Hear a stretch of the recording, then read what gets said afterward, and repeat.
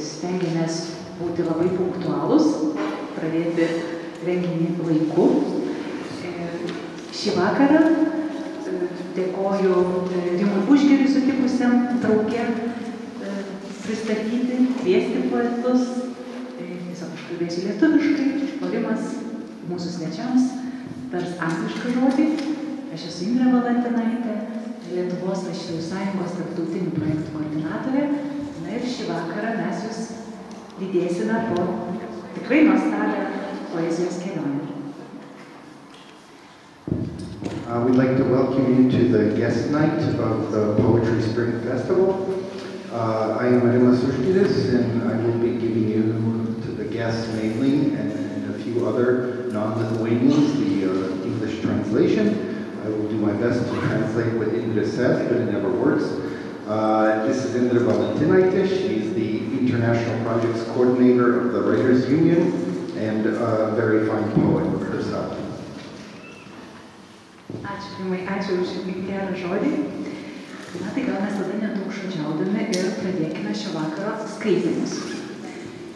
Ir pirmąjį pakviesime Steven Watts, poetą, kuris atvyko iš Jungtinės karalystės, o jo eiles vertė poetas šiųmečio almanacho sudarytojas Kornelijus Plateris. Ir dar, kol poetas ir vertėjas ruošiasi, aš dar trumpai pristatysiu, paskaitysiu, žinau, kad būtų įdomu, tie, kurie dar neskaitė almanacho, tiesiog trumpai susipažinti su poetų biografijomis. Steven Wattsas gimė 1952 metais, ilgai gyveno Šiaurės Škotijoje, o nuo 1977 gyvena rytų Londono Whitechapelio rajono daugiakalbėse bendruomenėse. Stevenas taip pat yra vertėjas, glaudžiai bendradarbiauja su tremtyje gyvenančiais poetais. Steveno Wattso poezija yra versta į daugelį kalbų, jo knygos išleistos italų, čekų, arabų, vokiečių ir ispanų kalbomis. Šį vakarą girdėsime ištrauką iš vieno įstabiausių jo eilėraščių Aš esu filmas. Na, o daugiau turbūt pasakys pats autorius ir jo vertėjas, o aš mikrofoną perduodu Rimui. Our first reader will be Steven Watts from Great Britain. Steven lived for a long time in northern Scotland, but now for an even longer time he has been living in Whitechapel, London. His most recent poetry collection, he's the author of quite a few, is a collected poems, Journey Across Breath, Poems 1975 to 2005. That was published last year. Steven is also a translator who works a lot with poets in exile, and his poetry has been translated into many languages, with books published in Italy, the Czech Republic, in Arabic language, and German and Spanish. Steven, please.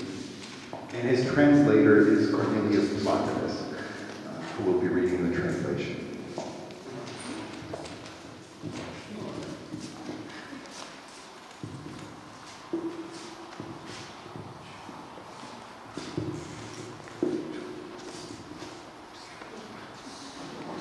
Šis Steveno eilėraštis yra tarsi meditacija, kai iš tikrųjų pasiruoškite tokiam maloniam kelionei. Thank you very much. Thanks, Indrė, thanks, Miłosz, and many thanks to Cornelius for translating this poem. It's one poem. It's called I'm Phil. I wrote it after I'd been in 2010 to a poetry festival in Syria, a wonderful poetry festival, a very friendly one, and then the following year that country exploded into total violence, from which it hasn't yet emerged. I also mention Pier Paolo Pasolini in the poem quite a lot. I'm a film.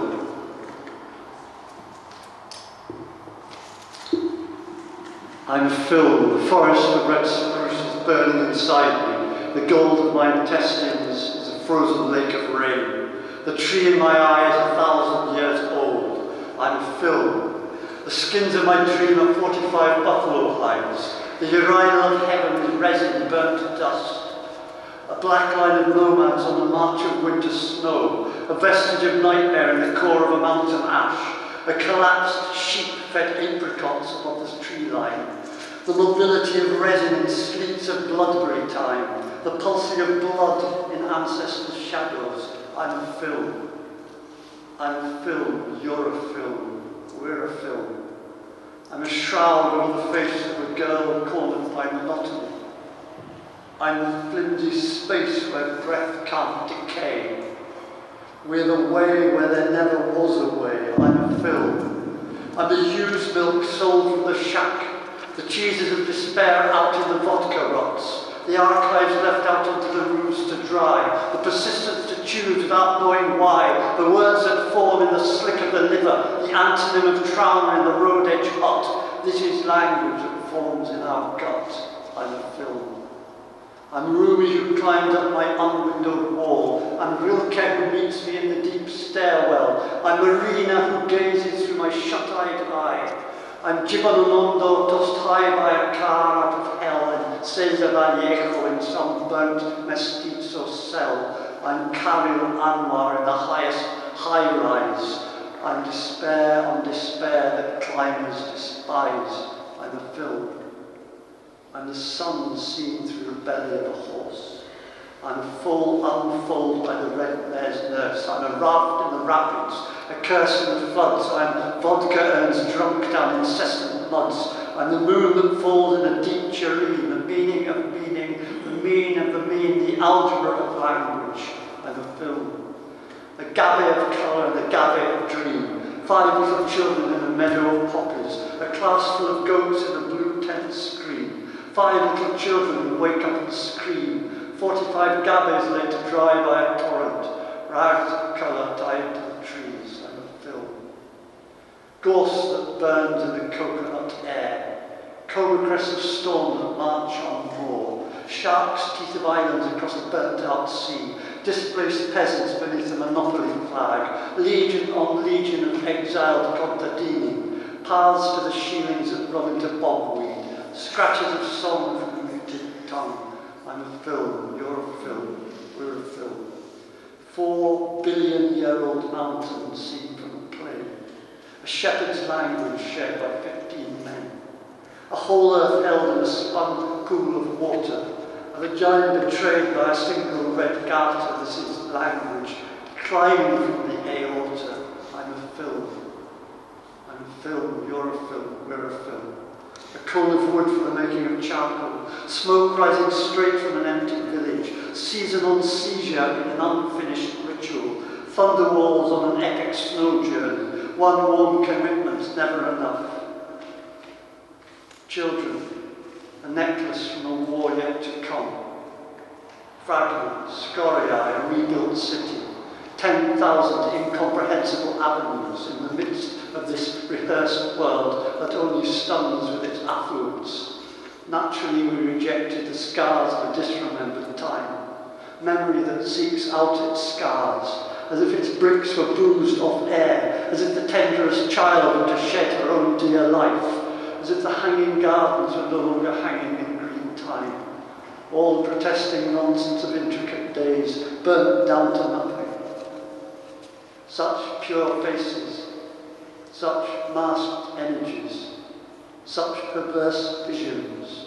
O angel, smile in the fetus of the world. O smile of angels, here, now. Komitas the Mad never made a film. Komitas the Mad only ever made a film. His whole unwayward life was one unwavering commitment to film. Or when you put your eye so close up to a flower, you can no longer make out what it is, but a blur of blue and shape. And its filaments, its stamen are still there, miraculous growths of what can only be, extraordinary world patterns, that from which we were made. Or like a chapel in the mountains, raw-sarched with winter snows, or like the astonishing vortex of crepe that a mouse makes a nest from, as complex as any mathematical structure in our world, worked only by instinct and trust. Such nests I preserved in my home until they were burnt accidentally in the cold winters of regeneration. Film is prosaic poetry only because poetry is essentially prosaic. What is quotidian still is the stuff of our daily bread. Pasolini knew that, but who knows Pasolini in these days? In these days of autism and bliss. Who knows the urge of his rabbia, the context of his urgent rage? Though we occupy glutton cities and try to energize new options, Pasolini knew poetry is work. Film is the most urgent and radical prosaic. Film is pure poetry in our beautifully impure world. Whirl of pattern in the innermost whorl of our brain. Vagrant tongues that curl meanings through walls. Women who can penetrate any wall without holes. Women who can breach any peace that betrays them. Zigzag of curdled energy in a rented meeting house. Sheets of dark snow approaching across the moor. Garbled language and bitter tight coils of our world. Savage snowstorm in such lamentable mountains. Old woman living year-long in a raw mountain hut. Her slowness, vital yeast for our possible future. Markets of pomegranate and peppers in thick rain. Futures mercantile for blubber in great cities. Cynicisms choked back in bad summer lattes. It was siege warfare. They ate the leaves off the trees. White walls surrounded the houses. All the villages and towns about raised. Severed heads held aloft by masked men. Absolute worlds of understanding, never meeting political ethics of raw fratricide. City of the sun splayed out in red deserts. Calm boulevards reduced to dirt rubbles. Little children screaming at their friends. We who yearn the lyric, calm courage. We who learn to cynic, cornered outrage. We who charm the birds down off the trees. We are our own language. Our language is us. We are a film. When I bypass the city in the desert, when I bypass the hatreds in the Senate, when I gabble in the air in my intestines, when I garble what matters in investing, when I flute the selfie of some murder, when I puke the circuit of my master, when I said all of poetry's cunning labour, when the city I bypassed self-exploded, with a motive for its being unrecorded. Some city that's exploding in the morning, two different worlds of understanding. White city of the sun, I'm a film, you're a film, we're a film.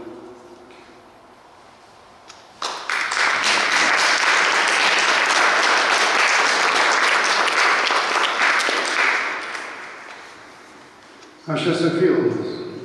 Aš esu filmas, raudonųjų eglių gilia liepsnoja manį, vidurių mano auksas sušalęs lietaus tvenkinys, medis mano akį 1000 metų senumo. Aš esu filmas, mano sapnų, kailiai tai 45 bizonų odos, dangaus pisuaras, sakai sudegiai dulkės. Aš esu filmas. Juoda klajoklių voda per sniegą žygiuojanti, košmaro pėdsakas šermukšnio širdį, kritus avis šerta abrikosais aukščiau, miško juostos, sakutas umas ir rivynos laikų šlapdriboj, kraujo pulsavimas protėvių šmėklose.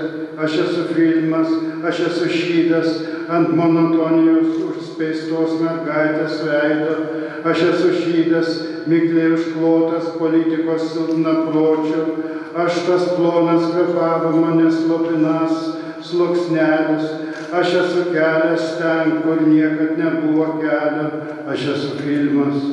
Aš esu pienas avies būdeliai parduodamas, nusivylimo sūris degtinės rutinoje, archyvai išdžiaustyti ant stogų, atkaklus noras rinktis, nežinant kokiu tikslu, žodžius besirandančius kepenų plėvėje, traumas, antonimas drobelėje pakelėje, kalba besirandanti virškinimo trakte. Aš esu filmas, aš rūby besiropščiantis mano per langę sieną, aš rilgė laiptinės dugne, mane pasitinkantis vieną, aš valina žvelgianti mano užmerktą akim, aš džimananda aukštyn, tramvajos iš pragaro sviestas, aš Cezar Valiecho sudegęs, metysiu kameroj rastas, aš kailylis anvaras, dangoraižyje aukštai, aš neviltis, kuria niekina aukštalipiai, aš esu filmas, aš saulė po arklio pilvu, kai į rytmetį kelias, aš kumeliukas, negimęs beros kumelės, aš sėlis tarp slenkščio, keiksmas raunumoje, aš degtinės bačka, gerta lyg dumblo dugne, aš mėnulis paskendęs sriubos dubenį, aš reikšmės prasmė ir prasmės reikšmė, aš kalbos algebra, aš esu filmas. Spalvų gabechas ir gabechas sapnų, 5 vaikeliai, aguonų peveliai, melsvam ekrane palapinės klasė pilna ožkų, 5 vaikeliai pabundantis nuo kliksmų, 45 gabechai prie srauto džiūstantis, spalvotom juostom prie večio priraišyti, aš esu filmas. Aš diakromis degantis fokuso apsuptyje, audros supuslotos keteros žengiančios į dykynę, salos it ryklio dantis už išdegusios jūros, bežemiai valstiečiai po monopolijų vėliavom, legionas po legiono ištremtųjų italų ūkininkų, takai link ganyklų paklystantis pelkių piktžolėse, dainos kalba užtildyta draiskalai, aš esu filmas. 4 milijonų metų kalnai pro lėktuvo langą, piemenų kalba, kuria šneka 15 vyrų, visas pasaulis įstrigęs Lietuvoje, vagina suviliota vieno raudono keliaraiščio, tai kalba besiranganti iš aortos, aš esu filmas. Mėnulio pliauskos medžio pliauskos anglims išdegti, dūmai kylantis iš ištustėjusio kaimo, antpolių laikas apeigai nepasibaigus, griausmos sienos didingoj kelioniais mėgynais, vienas širdingas pažadas, kurio niekada negana, aš esu filmas. Vaikai, pakabukas, iš dar tik prasidėsiančio karo fragmentai nuodėguliai, atstatytas miestas, 10 000 nesuvokiamų gatvių, vidury atkartoto pasaulio, kuris vien tik pribloškia savo gausa. Mes, žinoma, atmetėm pamiršto laiko randus, atmetį ieškančią savo randų, tarsi jos plytos būtų sumuštos oro, tarsi švelniausias kūdikis būtų numetęs brangiąją jos gyvybę, tarsi kabantys sodai būtų nustoję kaboti žaliam laike, tas visas painių dienų pareikštas absurdas, sudegęs į nieką, aš esu filmas. Tokie tyri veidai, tokios kaukėtos energijos, tokios įdingos vizijos, o angelė pasaulio šio gemale besišypsantis, o šypsenos angelų mūsų dabar ir čia. O komitas beprotis niekada nesusuko filmo, o jei būtų galėjęs, niekad nesuktų filmo. Visa jo gyvenimo bekelė buvo vienas, nesvyruojantis tvirtas pasišventimas filmui, juostai, kuri, arba kai pasilenki per arti prie gėlės ir nebegali daugiau žiūrėti, kas tai yra, tai tik susiliejusi mėlį ir kontūrą, bet jo plaušeliai kokelė prieš akis tebėra stebuklingos atogos to, kas tikrai yra pavyzdiniai pasaulio modeliai, pagal kuriuos padaryti ir mes, arba kaip koplytėlė kalnuos žiemos sniegų nudrengta, arba krepo puikus sukūrys, pelės urvelyje susuktas, toks pats sudėtingas kaip bet kuris matematinis žemės modelis, įveiklintas vien tik instinktų ir vilties, tuos lizdus išsaugojau namuose, kur jie netyčia sudegė šaltomis, visą atnaujinančiomis žiemomis. Filmas tai poezija, proza vien tik, todėl kad poezija proziška, iš esmės kas kasdieniška tebėra, kasdienės duonos minkštimas. Pazolinis žinojo tai, tačiau kas pažinojo tomis dienomis Pazolinį, tomis dienomis autizmo palaimos, kas pažįsta jo rabiją akstina, nenumaldomo įniršio priežastis, nors mes nežinom, nors mes užimam miestus, rajūnų ir bandom paskatinti permainas. Pazolinis žinojo, poezija tai veikla. Filmas, sakau jums, pati tikriausiai esmingiausia proza, filmas grina poezija mūsų gražiai negrinam pasaulį, pavydalo sukinys slaptose smegenų raukštėse, klajokliai liežuviai, reikšmes pro sienas praraitantis, moteris galinčios pereiti bet kokią akliną sieną, moteris galinčios suardyti bet kokią apgaulę ramybę, sukrešėjusios energijos zigzagas, išnuomatom susitikimo name, skraistės sniego tamsaus artėjančios dykvietėm, iškraipyta kalba standžiose šio pasaulio vijose, siautulinga poga tokiuose apgailėtinuose kalnuose.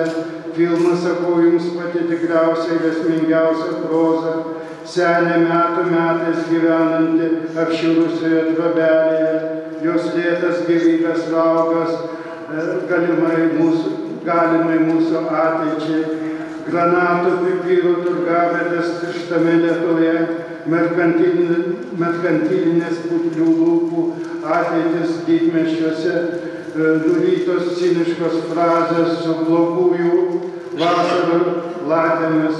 Filmas, sakau jums, pati esmingiausia proza, aš esu filmas. Buvo karas ir apgulti sienų valgė medžių lapus, balti vilkai apsupo namus jų, visi kaimai ir miesteliai beveik sugriauti, kaukėti vyrai laikė nukirstas galvas, suvokimo pasaulyje tikrieji niekaip nederėjo su žudystės politinė etika, saulės miestas įsiplėtė į raudonas dykumas, ramus bulvarai tapo niūriais griuvėsiais, maži vaikai klykia ant savo draugų, mes, kurie ilgimės lyriško narso rimties, mes, kurie mokomės cinizme užspeisto smurto, mes, kurie užkeliam kristi paukščius nuo medžių. Esame savo paties kalba, mūsų kalba tai aš esu filmas, mes esame filmas. Aš atsiprašau, jis improvizavo, tai aš bandau taikytis prie angliško teksto, ne prie šito. Kai aplenkiau miestą dykumoje, kai aplenkiau neapykantas senate, kai orų iš savo žarnyno vapėjau, kai supainiau, kas svarbu investuojant, kai kažkoks žudikas pakliuvo į mano selfį, kai išvėmiau perteiklio meistrų savo valgio, kai ištaviau visą poezijos gudrų triūsą, kai miestas, kurį apėjau, staiga susprogo dėl priežasčių, kurios nepateko į blogą, saulės miestas, kuris štai sprogsta šį rytą, skirtingi pasauliai vieno suvokimo ir kito, saulės miestas baltasis, aš esu filmas, mes esam filmas, jūs esat filmas.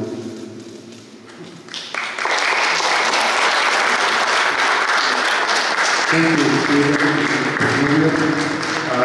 For those who don't know, Lithuanian Cornelius was saying that he was apologizing because he had to improvise, because Stephen said that when he reads this poem, he always changes some things, he improvises. So that's what Cornelius was commenting about. And that sounds like a downright Whitman-esque poem, Stephen, if you don't mind my saying, in a way that many Americans wish they could write, but like myself, for instance. Our next poet, I'll just start now because I'm talking anyway, and then Indrė will introduce her Lithuanian. Our next poet will be Jevtušenko. She's from Kyiv, Ukraine.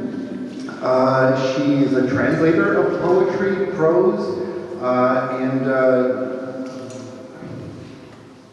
sorry, I got stuck in translating. Poetry and prose from French and English. She has also recently compiled and translated an anthology of Ukrainian poetry into French. So we have a French guest here. It's called 24 Poètes pour un pays. She's also the leader of a poetry and electronic music project called Thuyon. Close enough. And with her husband, she's the presenters. They're the presenters and organizers of a YouTube cultural channel, Kulturtrigger, which is apparently pretty famous. Pasikeitėme rolėmis su Rimu, tai dabar lietuviškoji versija. Kviečiame Elą Jevtušenko, kuri 1996 metais gimė Kijeve, yra jauniausia mūsų šio festivalio viešnia ir yra poezijos rinkinio Lichtung autorė, kuris pasirodė 2016 ir iš tikrųjų pelnė pripažinimą išsyk jaunai poetei. Ela yra ne tik poetė, bet ir prozos, negrožinės literatūros iš prancūzų ir anglų kalbų vertėja. Jis sudarė ir išvertė ukrainiečių poezijos antologiją prancūzų kalba, į kurią pateko 24 poetai. Tai knyga, kuri pasirodė Prancūzijoje 22 metais. Ela taip pat yra poezijos ir elektroninės muzikos projekto Thuyon kūrėja ir su vyru poetu Bohdanu Lohevu Horobačiuku veda YouTube kanalą Kulturtrigger. Taigi kviečiame Elą ir taip pat kviečiame jos vertėją Vytautą Dekšnį.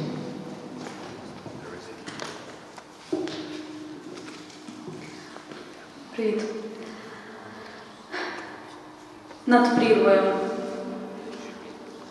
Зразків однакових днів, коли ранок при надії, а вечір при утомі, сірих днів дощових перлинок, нитка до нитки, плететься канат воєнного часу між містом і містом, між учора і завтра, між можу і мушу, наше кохання, безстрашний канатоходець над прірвою.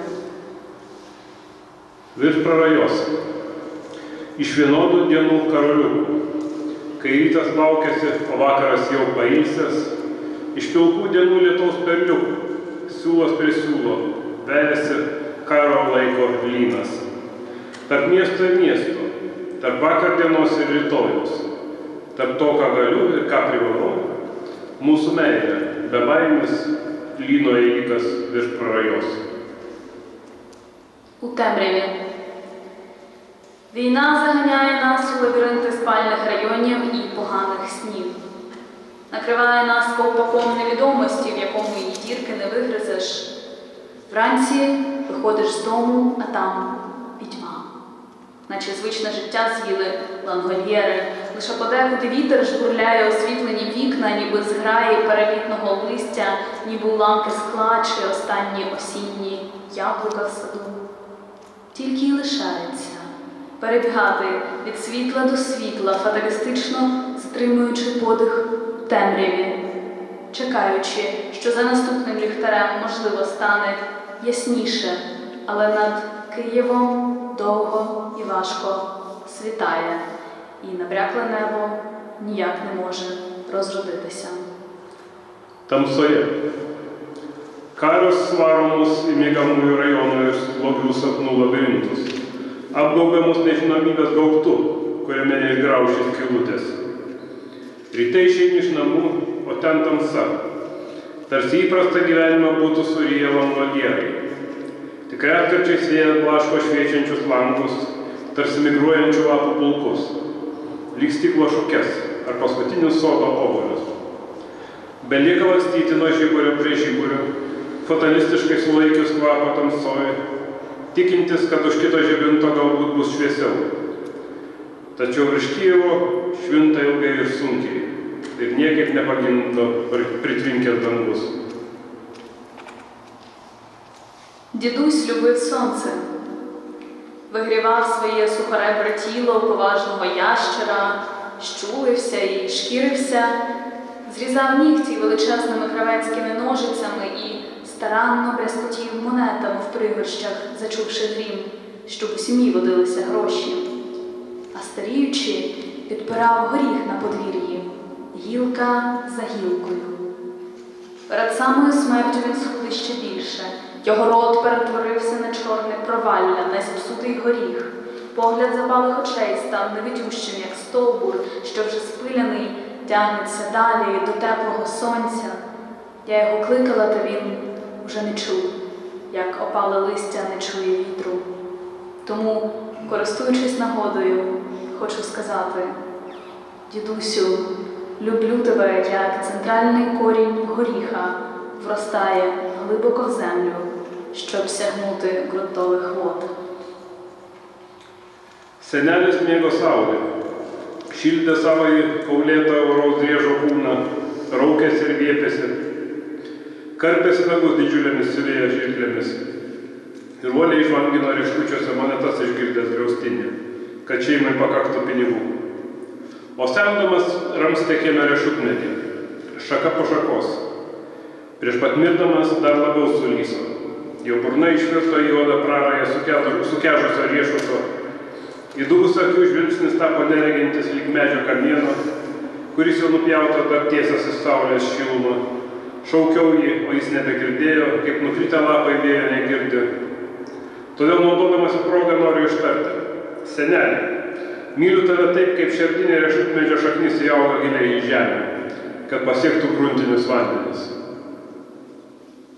Дощова ніч. Осінь починається з чогось дріб'язкового.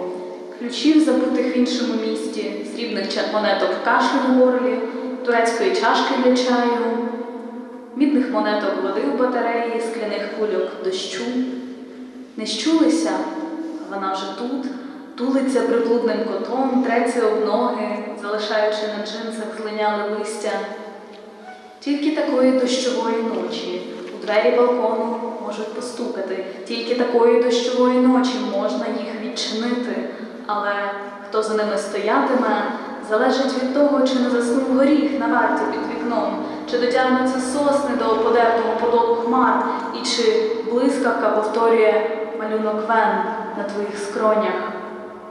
Осінь починається із чогось дитячого. Вона стукає в двері, тікає, хочеться весь день читати книжку, тебе сповиває, наче мумію вогка марля туману. І продовжується чимось старечим. Не бере ніякий алкоголь, у колінах пульсує діамант холоду. І так укотре вже. Щоразу так, і щоразу це найперша тема для розмов. Так ніби немає нічого важливішого за цю осінь, вологу, як ранка під зарано здертою кіркою. Вона краде ефірний час у розмов про роботу, перехоплює хвилю пліток, влягається приблудним котом на балконі, там, де мали б громадитися стоси таємниць. Осінь заганяє нас на кухню і змушує ставити чайник. Осінь починається з чогось дріб'язкового, але швидко росте, як чужі діти. З її холодного лона викотиться п'ятак зими. Сніг засипле муміфікованих нас, застиглих на півслові. І тоді ніхто не постукає посеред ночі в балконну шибку. І тоді взагалі є ризик на якусь мить перестати існувати. Lietinga naktis. Ruduo prasideda nuo kokios nors smulkmenos, pamirštų kitame mieste raktų, sidabrinių kosulio monetų gerkliai, turkiško arbatos puodelio, vandens varinių monetų radiatoriui, stiklinių lietaus rutuliukų. Nepajutot, o jis jau čia, glaustosi lyg benamis katinas, trinasi palei kojas, palikdamas ant džinsų nusišėrusius lapus. Tik šitokią lietingą naktį tau gali pabelsti balkono duris. Tik šitokią lietingą naktį tu gali jas atidaryti. Tačiau kas stovės už jų, priklauso nuo to, ar neužsnūdo riešutmedis, eikdamas sargybą po langu. Ar pasieks pušis ar driskusi debesų padurką. Ir ar žaibas atkartoja vienų piešinį tavo smilkiniuose. Ruduo prasideda nuo ko nors vaikiško. Jis pabeldžia į duris ir pabėga. Norisi visą dieną skaityti lovai. Tave tarsi mumija gobia drėgna rūko marlė. Jis tęsiasi kaip nors senatviškai. Visai negeria alkoholio. Keliuose tvinksi šalčio deimantas. Ir taip kelintą kartą. Kaskart šitaip. Ir kaskart apie tai kalbama pirmiausia. Tarsi nebūtų nieko svarbesnio už šitą rudenį, drėgną it žaizda per anksti nuplėšus odelę. Jis vagia eterio laiką iš šnekų apie darbą, perima dažnį, kurios sklinda gandai. Atsigula balkone lyg priklydęs katinas, ten, kur turėtų kauptis lietuvėmis paslaptis. Ruduo nuvaro mūsų virtuvę ir priverčia užkaistą arbatinį. Ruduo prasideda nuo kokios nors smulkmenos, bet sparčiai auga tarsi svetimi vaikai. Iš jo šaltų iščių išridės žiemos pinigėlės, sniegas užpustys mumifikuotus mūsų sustingusius per pusę žodžio. Ir niekas tada neparbels vidury nakties į balkono langą. Ir tada apskritai rizikuoji tą gal akimirką nustoti būti. Ačiū, Vytas. Ačiū Vytui. Iš tiesų, panaršius internete galima atrasti Elos Jevtušenko nuostabiai perdainuotas ukrainiečių liaudies dainas, kurios yra susilaukę didelio populiarumo. Ir taip pat noriu pabrėžti, paminėti, padėkoti Elai Vedė už tai, kad jinai yra iniciatorė 2 lietuvių autorių poetų publikacijų viename populiariausių ukrainiečių šiuolaikinės kultūros internetinėme puslapyje Čitomo. Ir būtent pati ėmėsi vertimą. Keliaujam toliau. Kviečiame Miłoszą Waligórski iš Lenkijos. Ir jis yra 6 poezijos knygų autorius, taip pat 3 apsakymų rinkinių kūrėjas. Išvertė daugiau nei 20 knygų iš vengrų, slovakų, serbų, kroatų ir latvių kalbų, o jo vertėjas į lietuvių kalbą yra Rimvydas Strielkūnas. Jie abu ir paskaitys šiandien. Our next poet is Miłosz Waligórski. He is from Poland. He is the author of 6 poetry books, 3 short story collections, the winner of 2 poetry awards, and has translated over 20 books from Hungarian, Slovak, Serbo-Croatian, and Latvian. That sounds very mathematical, that biography, so now we'll hear the poetry, and Rimvydas is his translator.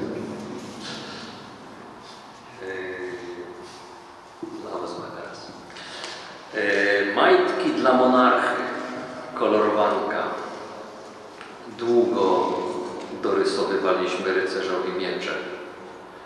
Miał być niebieski i nieśmiertelny, ale ty nagle zmięłaś go w ręku, patrząc mi w oczy z tą dziecięcą szczerością, która nomen est omen, trochę łaciny nie zaszkodzi u progu średniowiecza, jest rozbrajająca i uzbraja w cierpliwość.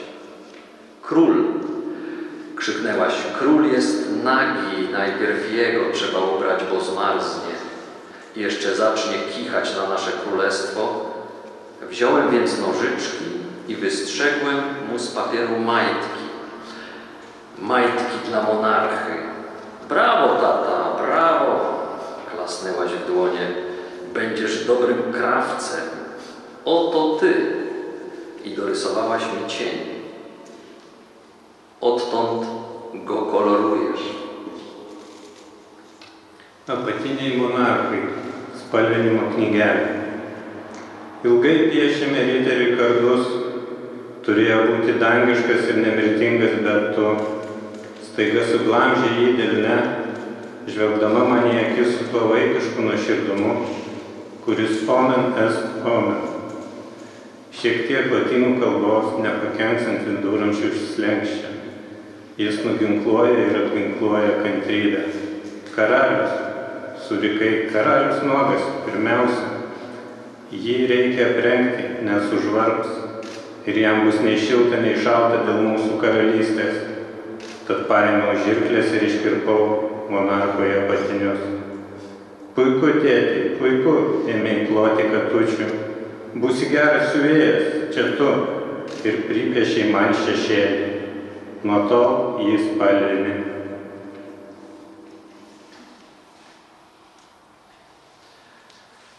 Udzielanie głosu, ekspiacja psa. Idą na mnie psy z książek, które czytałem. Jeep doktora Dolittle, Toto Dorotki z Kansas, Tropek Iwaszkiewicza, Proton, Lema, Dżoncio, Tuwima i Dżerek, mieszaniec ogara i suki. NN na niby otruty przez Green Citisa z windawskiego komisu w gościnnych występach Gunarsa Cirulisa. Cząbę tego samego autora, Pantopon z głowy czata, Lulu Haile Selassiego i Lulu Jana Potockiego. X i Nana, harty rosyjskie Ramona Mercadera, zabójcy Trockiego. Kundel z chłopów, który jako jedyny, gdy za stodołą dudniło wesele, skomlał przy umierającym Kubie. One wszystkie, nawet Rusłan, wierny, mimo że go nie doczytałem, teraz wyskakują z mordą. Dlaczego nigdy nie mogłyśmy żyć po swojemu, poza kojcem fabuły? Dlaczego nie spuściłeś nas ze słów? Hasać nie dałeś w naturalnym świetle między wierszami. Ogryzać kości bohaterów, merdać przecinkami. Po co? Przecież i tak mówicie, co chcecie. Za siebie, z własnej woli. W swoim imieniu same się bronicie. Biadolicie ludzkim głosem. Świetnie wam idzie mielenie ozorem, a mnie? Mnieście ubrały w ujadanie. Chyba tylko po to, żebym się wam tu odszczekał. Suteikti balsą. Šuns atgaila. Prie manęs artinasi šunys iš skaitytų knygų. Daktaro Dolitlio džibas Dorotis iš Kanzaso, Toto, Ivaškievičiaus Tropekas, Lemo Protonas, Tuvimo Džoncius ir Džeriukas, Mišrūnas Kaliko ir Kalės, NN, nevanuodytas, Grinsičio iš komiso Gunaro Cirulio, gastrolė Celenspilyje, to paties autoriaus Čiombe, Pantoponas iš Čato galvos, Haile Selassijas Lulu ir Jano Potockio Lulu, Iksas ir Nana, Trockio žudiko Ramono Mercadero, rusų burtai, kiemsargis iš kaimiečių, kuris vienintelis už kluono gaudžiant vestuvėms inkštė prie mirštančio Kubos. Jie visi, netgi Ruslanas, ištikamas, nors jo ir nebaigiau skaityti, dabar snukį parodo. Kodėl niekada negalėjom gyventi savaip, nesiužetų voljere? Kodėl neatrišai mūsų nuo žodžių? Laigyti neleidai natūralioje šviesoje tarp eilučių graužti veikėjų kaulų, vizginti kableliais. Kam? Juk ir taip šnekate, ką norite. Už save, savo valia, savo vardu, patys ginatės, guodžiate žmonių kalba. Puikiai jums sekasi malti liežuviu, o mane privertėte vandryti, turbūt vien tik tam, kad jūs čia pločiau. The last one. Ballada o protoplaście, Livotranda. Od rana sobie wypruwam żyły, w kolce na plaży śpi żul otyły. Lecę do pracy, zaraz zapłaczę, w kolce na plaży śpi se pijaczek. Już nie wyrabiam, pomstuję jojce, na plaży pijak śpi sobie w kolce. Znów zaiwaniam jak mała mi, w kolce na plaży pijaczek śpi. Ściekają potem półkule obie, pijak śpi w kolce na plaży sobie. Kolka mnie łapie, sen mi się marzy, a pijak w kolce śpi se na plaży. Północ zasypiam, trud ze mnie broczy, gdy nagle pijak otwiera oczy. Baladė apie protoplastą, Lyvių pakrantė. Nuo ryto ankstyvo plėšaus draskaus, girtuoklis kolkos pleže miega savo. Į darbą nors kauk skrieju aš šuoliais, kolkos pliaže sau miega girtuolis. Niurzgu ir keikios apleido jėgos, kolkos pliaže girtuoklis sau miega. Lik mažoji arių vėl pamėlės, miega kolkos pliaže girtuoklėlis. Jau prakaitis kestas smegenys visos, kolkos pliaže girtuoklis sau tyso. Pagautas kolkos į žemę smengu, kolkos pliaže miega girtas žmogus. Dabar iš manęs jau miegant sunkės, tik staiga akis pramerkia slunkius.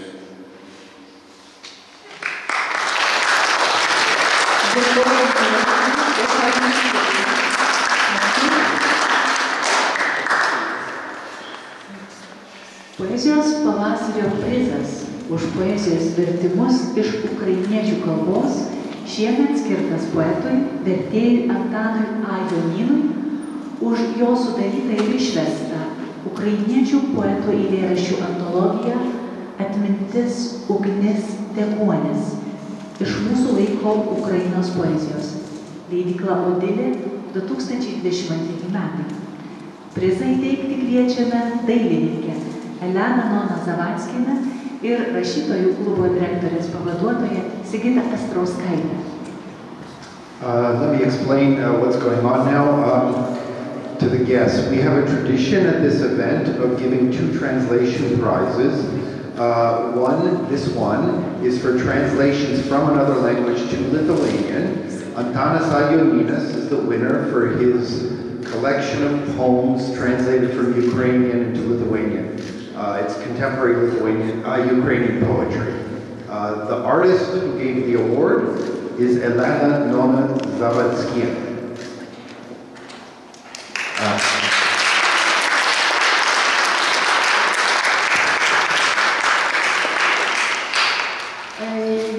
Norėjau poetui pasakyti porą žodžių, dėl to, kad šitoks netikėtumas paprastai, kai dailininko paveikslas atsiranda pas ką nors namuose, mes kaip ir apsigyvenam erdvėje ir norėtųsi, kad tas apsigyvenimas ant jūsų kokios nors sienos jums neštų tikrai naujų įkvėpimų ir aš noriu palinkėti, kad neblėstų jūsų nei vaizduotė, nei sektų kūrybinė energija, o kad jums tai padėtų, kad tikrai netrukdytų.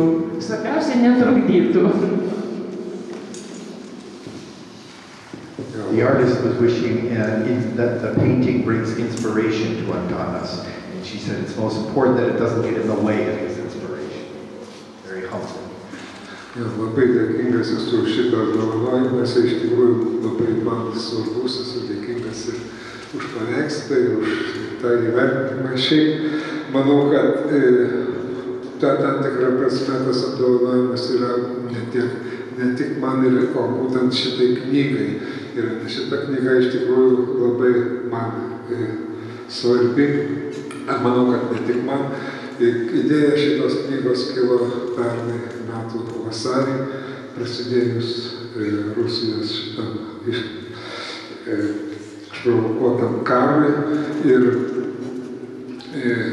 nors iki tol buvau išvertęs šiek tiek ukrainiečių poezijos, bet prasidėjus karui kilo mintis, kad šitą knygą būtinai reikėtų parengti, išleisti ir praktiškai visus metus aš dirbau su šitą knygą. Esu dėkingas labai Odilės leidyklai, kad jinai ėmėsi šitos knygos leidimo. Dėkingas esu Lietuvos kultūros tarybai, kuri pavėmė šitos knygos leidimą ir paskui visus pinigus mes ir leidykla ir vertėjas skyrėme Ukrainai. Perskaitysiu vieną eilėraštį Sergejaus Žadano eilė. Vienas iš autorių šitos knygos, Sergejus Žadanas. Ir kažkas būtinai duodama mainais, kai atimama tiek daug. Kažkas papildomai gaunama, kaip staigus atsisveikinimo potyris. Juk iš kur tu galėjai sužinoti, kaip nutrūksta siūlas ir ūmai sustoja sutrikų širdis. Skausmas. Skausmas ir viltis grąžina tau prarastą šio pasaulio jutimą. Suteikia gyvybės tavo esančiai, pripildo į prasmės. Skausmas ir viltis, kurių tu niekaip nesitikėjai, apie kurias nebuvo kalbama šeimoje. Kur tu galėjai išgirsti tą balsą miško, išgąsdinti ugnies, kasgi dar galėjo tau nustatyti taikiklį, suderinti jį kaip rojalį, kad akis nesuklystų, atpažindama vidur lauko prieblandą žvėries eigasį. Ir jeigu jau ištvėrė, jeigu išsilaikai, beprotiškai balansuodamas viršum žiemos, surinkęs iš šūsnis baimės, kaip knygas iš tėvų bibliotekos, kaip galėsi dabar skūstis našta atsitiktinumo, atbloškusio tave į šaltą istorijos pavietę. Tai ir nedrįsk skūstis ten, kur suniokotas peizažas sukanda dantis, kur nevenka nudeginti pykčio ir rėminti šviesos, perstrasti mėnulio šviesos. Skausmas ir viltis suvienijo mus atsivėrus dangaus tamsybei. Skausmas ir viltis, kaip du skanduolės mergaitės plaučiai, iš kurių išpumpavo žalią tvenkinio vandenį ir grąžino gyvybę. Skausmas ir viltis, kaip namas atstatytas po gaisro. Tik šiame pertraukyje, kai praeitis pasitraukia tarsi krantas į tamsą, tik plačiose erdvėse kantrybės pasijunta prieskonis meilės tam, kas darė tave tinkamą šiam pavasariui, tokį suprantamą, aišku, stovintį saulės akivaizdą, apšviestą vėjyje. Mačiau, kaip mieguistos moterys vagone kabinasi už nematomo balso, kaip už siūlo, vedančio į koridorių. Mačiau, kaip gęsta įkvėpimo ugnis viršų vyrų galvų, kaip vaikai puola į sutemą, tarsi prie motinos, kaip šunys nutyla, išvydę saulę judančią virš miesto. Bet bus šį vasarą, šį išdegintos upės didybė, o berniukščiai asfaltuotoje futbolo aikšteliai tarsi raidės konstitucijoje, paliudys pasieniuose gimusių lygybę. Lygybę ir garbę žmonių, nuo mažens įpratusių grostinti sodą į kietą kiemų asfaltą, įpratusių prie skausmo ir vilties, išvėžės kauno žaizdas, kukūno žaizdas įsiuvančių liepos saulės lapelių. Bet bus vasara ir traukiniai, kurie grįžta į miestą, kaip žvejai, tegu negrįžta jie be laimikio, tegu veža per miestus mūsų viltį, karčia kaip dūmas, kaip rašymas karčia. Ačiū.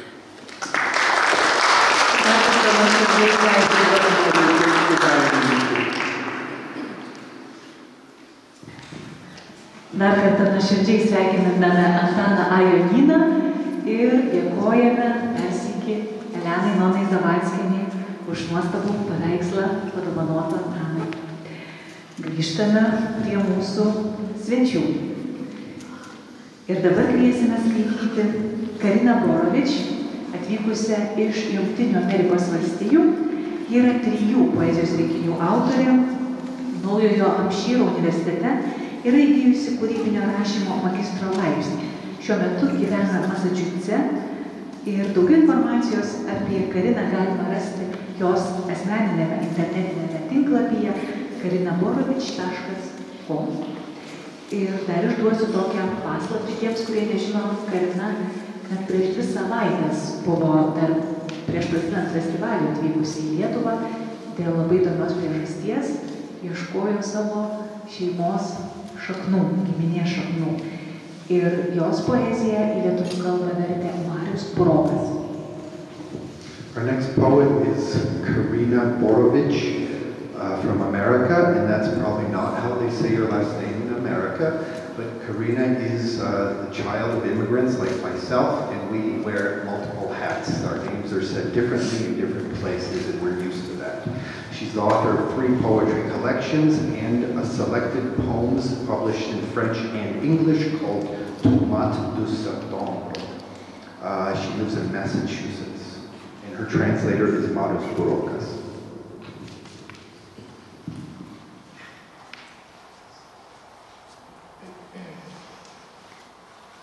Good evening. Labas vakaras. The old country. There was another country always spoken of with reverence. I didn't understand why we left. I didn't yet understand the saw blade of history. I was nourished by nostalgia for a place I couldn't remember. Wasn't there a great forest a bison that would lap milk from my hand, the scrape of that secret dark tongue. A woodsman's cottage, shelves lined with carved and painted birds. Our fireplace was where the stories were read from a burning book, molten logs lit from within. See the shadow of a man in there. See a terrifying creature with wings. See it all fall down. Senoji šalis. Buvo kita šalis, apie kurią visad kalbėdavosi pagarbą. Nesupratau, kodėl mes išvykome. Nesupratau dar, kaip veikia istorijos pjūklas. Mane maitino nostalgija vietai, kurios neprisiminiau. Ar ne ten buvo didžiulė giria, stumbras laižantis pieną man iš rankos, gremžlus tamsios slaptos kalbos liežuvis, medkirčio trobelė, lentynose pririkiuotų drožinėtų ištapytų paukštelių. Mūsų židinys buvo ten, kur pasakas skaitydavo iš liepsnojančios knygos. Žiūrojančios pliauskos švyti, pažvelk ten žmogaus šešėlis, išvelk siaubingą sparnuotą padarą, matyk, kaip viskas subyra. September tomatoes. The whiskey stink of rot has settled in the garden, and a burst of fruit flies rises when I touch the dying tomato plants. Still, the claws of tiny yellow blossoms flail in the air as I pull the vines up by the roots and toss them in the compost. It feels cruel. Something in me isn't ready to let go of summer so easily, to destroy what I've carefully cultivated all these months. Those pale flowers might still have time to fruit. My great-grandmother sang with the girls of her village as they pulled the flax. Songs so old and so tied to the season that the very sound seemed to turn the weather. Rugsėjo pomidorai. Svaigus puvimo dvokas tvyro sode. Muselių debesis pakyla man palietus vystančius pomidorų stiebus. Visgi mažyčių geltonų žiedų nageliai graibsto orą man raunant stiebus ir metantis į komposto krūvą. Žiauru, dar nesu pasiruošus taip lengvai paleisti vasaros. Sunaikyti, kad taip kruopščiai auginau tiek mėnesių. Iš jų blyškių žiedelių dar spėtų sunokti vaisiai. Mano prosenelė raudama linus dainuodavo su savo kaimo merginomis. Tokias senas, taip su metų laiku susijusias dainas, kad vieniau pasigirdus imdavo keistis orai. Kitchen catechism. A light escapes from the cracks in the old radio that sits on our kitchen table. We're made of the same stuff, that box and I, a crowd of voices and hidden fires and the searching red line of a compass. And when my mother lights a ring of fire on the gas stove, how can I look away? A crown of souls hisses there, whole lives joined in a dance, burning off their histories in the time it takes for the kettle to boil. Virtuvės katekizmas. Šviesas sunkės pro įtrūkius seną radiją, stovinčią ant mūsų virtuvės stalo. Mes abu sutverti iš to paties, dėžutė ir aš. Iš balsų spiečiaus, iš slaptų liepsnų ir raudono paieškos brūkšnio. O kai mama įžiebė dujinės viryklės liepsnelių žiedą, kaip aš galiu nusigręžti? Sielų vainikas ten šnypščia, ištisi gyvenimai šoka ratu, degindami savas istorijas per mirksnį, kurio užtenka užvirti arbatinukui. Idea of poppies. I still have that packet of seeds 5 years later. Back then, I didn't have any ground in which to plant, but I took the gift anyway, because I knew I'd miss you. I knew even a spoonful of black dots, hidden in a sealed envelope, was better than a Sahara of nothing. Poppies, at least, are something, even if it's just the idea of poppies I've tucked away like a prayer card. And now that I've got more dirt than I know what to do with, I'm afraid to plant those seeds. Afraid the life in them has diminished. The utter red that blooms when I remember you will have lost strength to appear in the world. Mintis apie aguonas. Praėjus 5 metams tebeturiu tą sėklų pakelį. Tada dar neturėjau žemės, į kurią galėjau sodinti. Bet priėmiau dovaną, nes žinojau, kad pasieksiu tavęs. Žinojau, kad užlipintame voke paslėptas šaukštas jaunų grūdelių, geriau nei nebūties Sahara. Aguonos yra kažkas apčiuopiama, net į tai tik mintis apie jas, kurią užkišau kažkur kaip lapelį maldos. O dabar, kai turiu tiek žemės, kad nežinau, ką su ją daryti, aš bijau sėti tas sėklas. Bijau, kad gyvybė jose sunyko, kad akinantis raudonis, pražįstantis, kaip prisimenu tave, prarado galią prasiskleisti šiame pasaulyje. Carving. He comes to understand the spirit abiding in each scrap of wood that passes through his hands. Every child is born, he says, knowing the language of trees. For so long our unformed ear is pressed to the wall of eternity. With his hands he smooths the wood from which a face is beginning to emerge. Tools rest at his feet, the blackened little knife, a bent nail. Drožinys. Jis perpranta dvasią kiekvieną medgalio patenkančią jam į rankas. Visi vaikai gimsta, sako jis, mokėdami medžių kalbą, nes taip ilgai mūsų ausies užuomazga klausos, prisispaudus prie amžinybės sienos. Rankomis jis glosto medį, iš kurio ima ryškėti veidas. Prie jo kojų guli įrankiai, pajuodęs peiliukas, lenktavinis. And this is the last poem. Cuckoo clock. The air is thick with minutes, with years. Bare-handed, we can't catch them, so we've armed ourselves with clocks. When my father opens the hut-shaped box, the stream of time freezes. He oils the gears and sets the pendulum swinging. Ghosts swim again like fishes. It may announce the hour, but there's so much more that little bird's hiding. I saw a hawk this morning, chased by crows, something squirming in its grasp. Laikrodis su gegute. Ore tiršta minučių, metų. Plikomis rankomis jų nepagausi, todėl apsiginklavome laikrodžiais. Kai mano tėvas praveria dėžutės trobelę, laiko tėkmė sustoja. Jis sutepa mechanizmą ir paleidžia švytuoklį. Šmėklos vėl plaukia kaip žuvis. Jis praneša valandas, bet slepia kur kas daugiau, mažasis paukščiukas. Mačiau vanagą šįryt, vaikomą varną. Kažkas spurdėjo jo naguose. Ačiū. Ačiū. Ačiū Marius. Dėkui už puikias eiles ir nuostabius vertimus. O toliau Doris Kareva iš Estijos. Poetė, vertėja, kultūros veikėja. Doris poezija yra versta į keliasdešimt kalbų. Daug estų, anglų, švedų, olandų, italų ir kitų šalių kompozitoriai jai yra sukūrę muziką. Pagal Doris Karevos kūrinius yra pastatyta teatro ir baleto spektaklių, autorė pagerbta ne tik literatūros premijomis. Ji dusik pelnė Estijos Respublikos valstybinę kultūros premiją, bet taip pat ir 2001 metais buvo apdovanota Baltosios žvaigždės 4 laipsnio ordinu. Our next poet is Doris Kareva from Estonia. She's a poet and a translator. She's the editor of a literary journal, and she's the author of over a dozen poetry collections, several prose collections.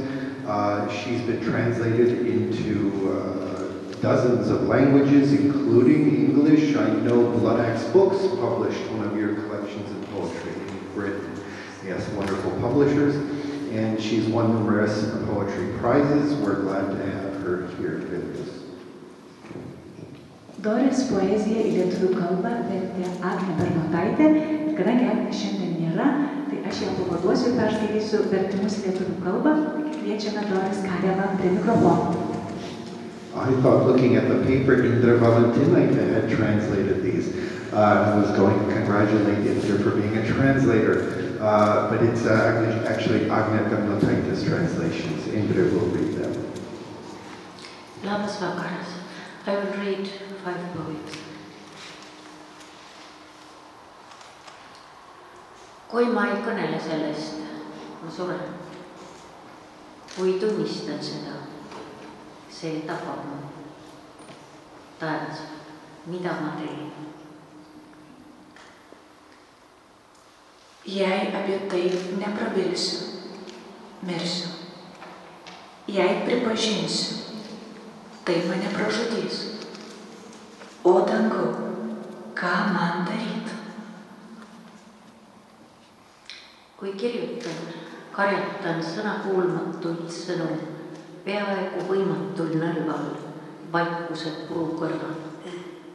Kui kirjutan, harjutan varjuda valitsemist jahedal rannel, rapiiril, viimse pimeda piiril.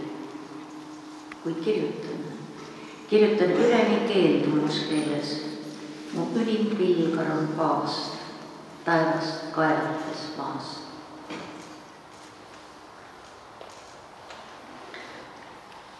Kai rašau, genu neklaužadas žodžius nuo neįmanomo šlaito tylos tarpeklimi.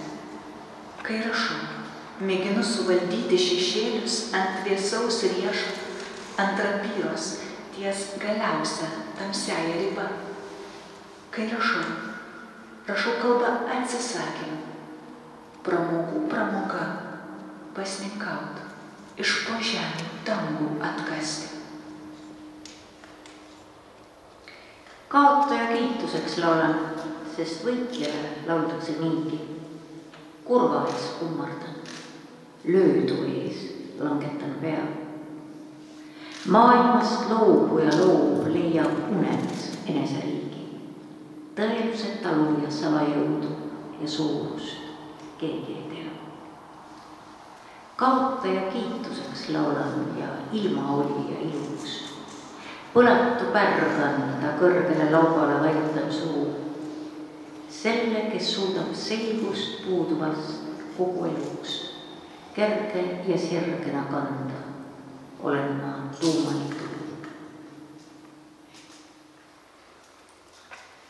Pralaimėjusiam gėdu, nugalėjusiam ir taip pagėdos, liūdinčiam linkti, galvą prieš muštą lenkiu.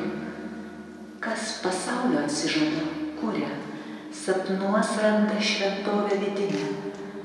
Kas po teisybę sulinkęs, to jėgos slaptos ir didybės neaprėpia niekas.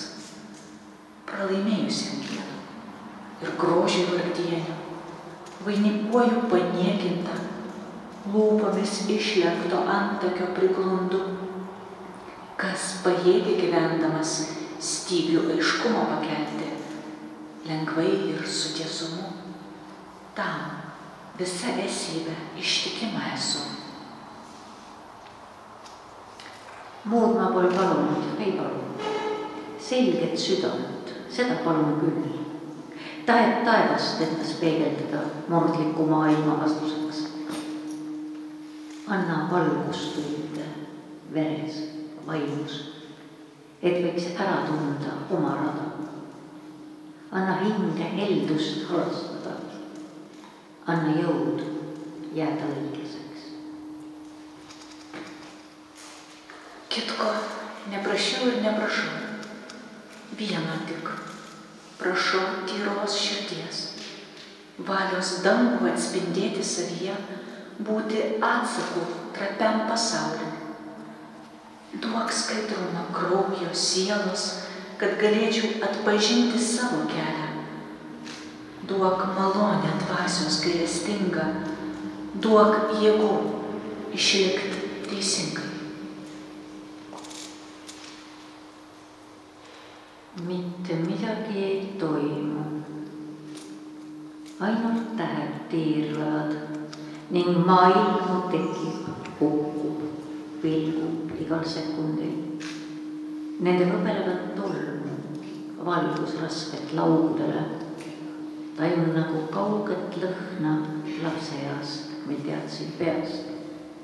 Jah, see juhtub.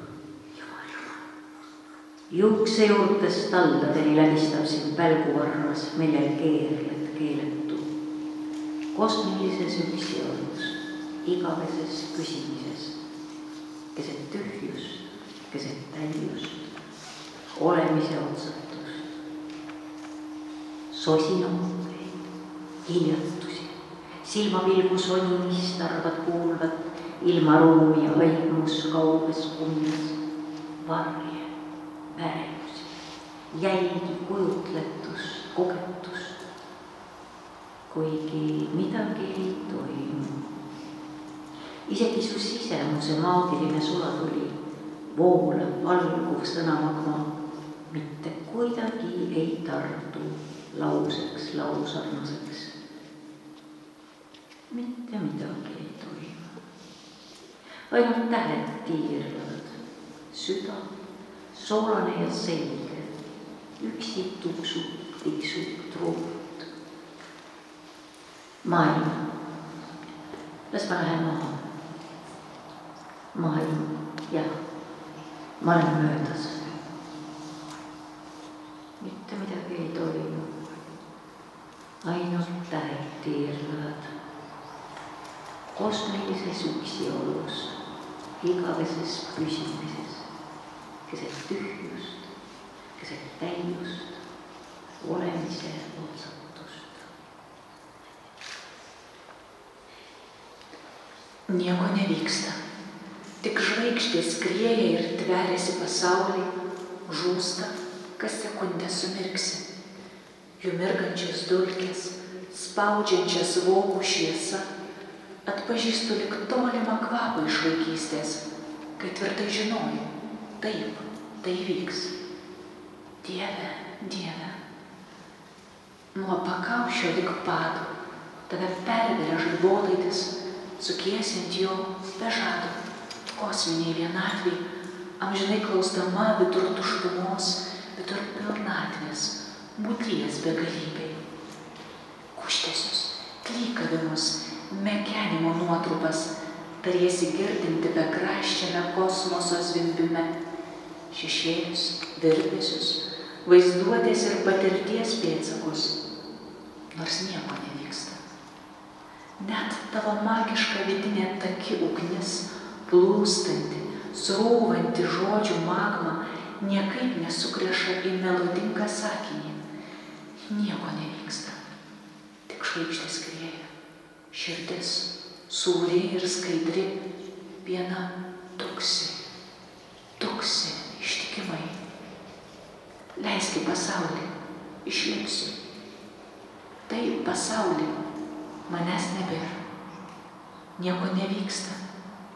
Tik žvaigždės skrieja kosminiai vienatvai, amžinai stingdamos vidur tuštumos, vidur pilnatvės, būties begalybei. Ačiū, Indrė. Thank you, Doris. Our next guest is Alexis Pelletier from France. He grew up in Paris and lives in Rouen. What was that? And he's also a teacher in school and the author of over 20 poetry collections. I had to look at that twice. You don't seem old enough to be the author of so many poetry collections. He also writes texts for musical compositions. Kviečiame Alexis Pelletier. Aš gavau leidimą lietuviškai sulietuvintai tarti mūsų svečių iš Prancūzijos pavardę, kuris yra poetas, redaktorius, eseistas, vertėjas, gimė, augo, studijavo Paryžiuje, šiuo metu gyvena Roene, Normandijoje, dirba licėjuje, prancūzų literatūros mokytojų. Yra daugybės poezijos rinkinių autorius ir jo poezijoje dažnai yra perteikiama skaudus, kritiškas santykis su dabartinėme pasaulyje įsigalėjusiu neoliberalizmu, paveržiančiu žmogaus laisvės. Na, o į lietuvių kalbą Alexis tekstus vertė Dainius Gintalas. Taigi kviečiame poetą ir vertėją.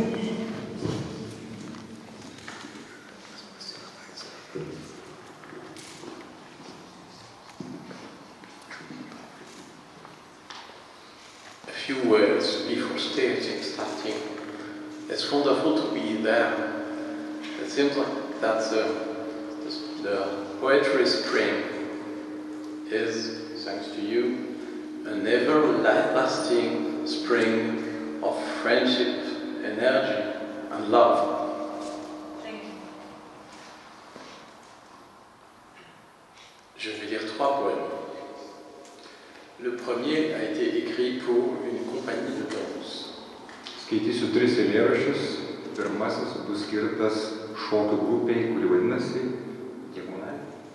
Diagonalės.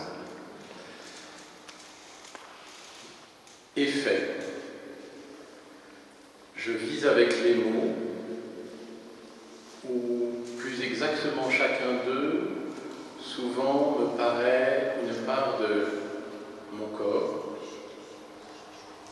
Chacun d'eux me semble inscrire ce qui pourrait être une histoire du corps. Il y a un ceci est mon corps dans les mots, et je sais que ça peut te faire sourire, mais je ne vois pas autrement, je ne crois pas te voir autrement qu'avec des mots. Et si c'est possible pour toi, peut-être un souvenir qui dépasse les mots, c'est avec le corps que tu dois le vivre. Et s'il y a autre chose que des mots dans celui-là, je ne sais pas. Et bien sûr, tu demandes ce que je fais du mon corps, et si celui est bien une part du mien, du tien, d'une autre, etc. Le mot corps, dis-tu, en ce que jamais on ne voit le sien, en ce que jamais personne ne voit celui de l'autre, jamais le corps n'est entier pour soi, ni pour l'autre, qu'il soit nu ou paré d'un vêtement quelconque. Et là vient d'entrer le mot vêtement dans le mot corps. C'est drôle, vois-tu, comme on ne pense pas le vêtement sans corps. Il faut voir comment ça te va, et c'est un peu comme si un vêtement sans corps n'existait pas. Alors que c'est pourtant une sorte de voile, le vêtement, et qu'il demande toujours ce que tu dévoiles de toi quand tu le portes. Le vêtement est le mot de l'attente du corps, celui-ci, celui-là, un autre, et un autre, encore un autre. Rūbai. Aš gyvenu su žodžiais, arba tiksliau kiekvienas jų, dažnai man atrodo yra mano kūno dalis. Kiekvienas jų man rodos įvardė tai, kas galėtų būti kūno istorija. Ir šitai yra mano kūnas žodžiuose. Žinau, kad tai gali tau sukelti šypseną, bet regiu ne kitaip. Nemanau, kad galiu tave regėti kitaip nei su žodžiais. Ir jei tau galbūt įmanus prisiminimas, kuris aplenkia žodžius, visgi turi išgyventi į kūną, o jei aname būdi kažkas kitas nei žodžiai, tada nežinau. Žinoma, tu klausi, ką aš veikiu su žodžiu kūnas. Ir ar šis yra manęs, tavęs, mūsų ir taip toliau dalis. Žodis kūnas, sakai, kadangi niekada nematom savojo, kadangi niekas niekada nemato viso kito žmogaus kūno, kūnas niekada nėra vien dėl savęs, nei vien dėl kito, ar būtų nuogas, ar dabintas kokiu nors rūbu. Ir štai čia, ką tik į žodį kūnas įsigavo žodis rūbas. Matai, tai keista. Kadangi nemastom apie rūbę be kūno, tenka žiūrėti, ar jis tau tinka. Ir tai šiek tiek panašu, lyg drabužis be kūno neegzistuotų. Tuo tarpu rūbas yra, sakytum, šydas, kuris visą laiką prašo, kad pasakotum apie save, kai jį nešioji. Rūbas yra žodis laukiantis kūno. Tai šio, tai ano, kito, dar kito ir dar kito.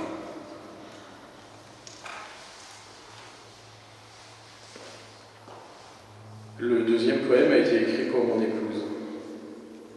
Antrasis eilėraštis yra parašytas mano žmonai. Un présent. Une question de temps, dis-tu. mais au juste ce que ça veut dire, je ne sais pas. C'était autrefois peut-être, et nous avions marché, je revois une grande page de nostalgie. Et dans la durée ou dans l'instant, j'ai peur que ce ne soit pas tenable, cette nostalgie, et plus fortement encore, je souhaite, c'est impossible. Quelquefois, je regarde derrière moi, et je sais aussitôt que c'est ce qui a perdu Orphée. Je regarde derrière moi et je retrouve le souvenir de mon corps marchant dans Paris.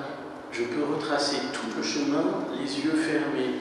C'est tout proche et pareillement lointain et comme d'un monde étranger. Je n'y suis pour personne. Quelque chose a passé. Je te regarde. Ça ne m'appartient plus. Une question de temps, dis-tu, mais je ne sais pas ce que tu nommes au juste la durée du souvenir, sa trace et son effacement progressif. Et si d'être ensemble, c'est aussi commencer à nous oublier pour laisser au temps son effort. J'ai longtemps cru que l'écriture, c'était la maîtrise et particulièrement celle du temps. Mais si les mots nous échappent presque plus vite que toutes les images de l'écoulement, du passage, les grainements des secondes, et que la flèche du temps toujours va vers le passé, vers l'oubli, vers ce qui presque n'aura pas eu lieu autrement que dans l'illusion, je tiens ta main, je ne meurs pas. Tu dis peut-être que c'est faux, mais qu'y a-t-il d'autre contre l'effacement de toute durée, de toute maîtrise?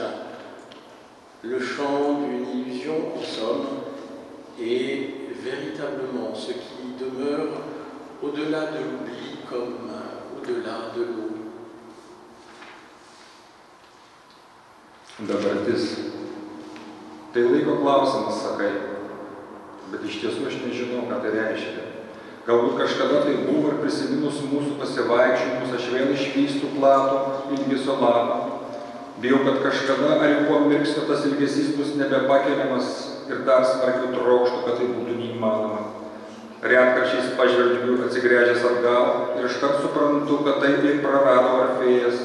Žiūriu atsigręžęs atgal ir atrandu prisiminimą kūno, vaikštinėjančio po Paryžių, užsimerkęs galiu atkurti visus kelius, viskas taip artima ir tuo pat metu taip tolima, ir lyg būčiau iš kito pasaulio, su to nieko neturiu bendra, kažkas nutiko. Žiūriu į tave ir suprantu, visa tai man nebepriklauso. Tai laiko klausimas, sakai, bet nežinau, ką tiksliai nori to įvardinti. Prisiminimo trukmę, jo pėdsaką ir laipsnišką nykimą. O jeigu būti drauge, taip pat reiškia, kad pradedam užmiršti, kad laikui paliekam jo galią. Ilgai tikėjau, kad rašymas tai suvaldymas, o ypač galimybė suvaldyti laiką, bet jei žodžiai nuo mūsų sprunka, ko negreičiau, ne visi laiko trukmės judėjimo vaizdai, ta virtinė sekundžių. Ir tai, kad laiko strėlė visą laiką lekia į praeitį, užmarštį į tai, kas vyko ir reiškėsi ko ne kaip iliuzija, tada nebežinau. Aš laikau tavo ranką, vadinasi nemiršta. Tu sakai, tai greičiausiai netikra, bet kasgi kitas priešinasi išdilnimui, bet kokį trukmį, bet kokiam norui suvaldyti. Iliuzijos giesmė ramiai pasvėrus. Ir žinoma, tai, kas gyvuoja anapus užmaršties, kaip ir anapus vandenų. Et pour terminer, 3 extraits d'un poème plus engagé, écrit pour un ami philosophe et un ami sociologue qui avait travaillé sur le commun, sur la notion de commun. Trečiasis eilėraštis, iš tikrųjų tai ciklas, iš kurio mes skaitysime 3 tekstus, yra skirtas vienam sociologui, filosofui, vienam sociologui, kitam filosofui, kurie parašė veikalą, kuris vadinasi Le Commune, tai yra bendrybė. Face aux oies, et tu restes là, immobile, avec un goût étrange dans la bouche chaque fois que viennent jusqu'à toi certains mots. C'était une illusion de penser autrefois qu'une réforme créée pour toutes et tous comme un vent chaud de justice sociale. Et dans la langue, là où voudraient s'écrire ces lignes, c'est comme si le tout à l'ego aussi avait triomphé. Parce que, le plus souvent, les forces qui donnent accès aux images et aux sons et aux mots veulent en sous-main occuper le temps qui passe de quelques hochets dérisoires et faire disparaître ce qui nous reliait, parce que tous ces zouaves persuadés d'une pensée unique où tout dans le monde doit sourire à un marché mondial te ringardisent, et pas simplement parce que tu voudrais écrire des poèmes.